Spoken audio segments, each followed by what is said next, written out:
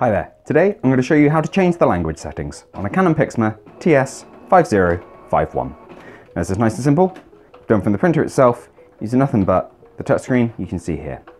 Now my printer is already in English, but I'm going to make the steps I take very clear so you can follow the video regardless of what language your printer is in and what language you'd like it changed to.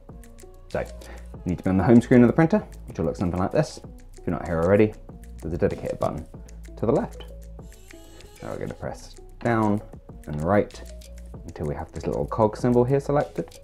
Press OK to go in. And then we need to go to settings, which is the top option, represented by that symbol if you have any doubts. And from here, you need to go into device settings, which is again the top option. It's got a little printer symbol.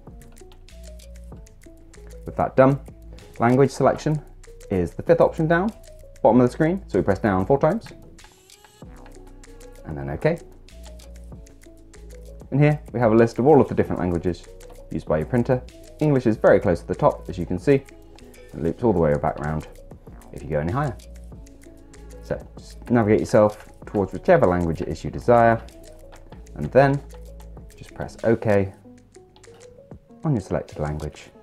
OK once again to confirm, and you're done. If this video has been useful, please do let me know with a like. If there's anything else we can help with, drop it down in a comment. Otherwise, thank you for watching this one, and I'll see you next time. Take care. Bye bye.